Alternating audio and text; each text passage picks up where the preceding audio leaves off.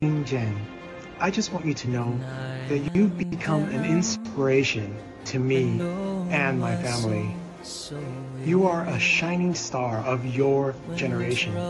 In America, we would call you a maverick, a special person that knows what their own happiness is.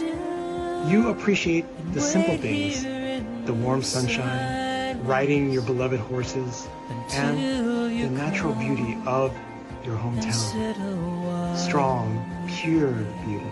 In the big cities, we're often blinded by the bright lights, and life is very, very fast.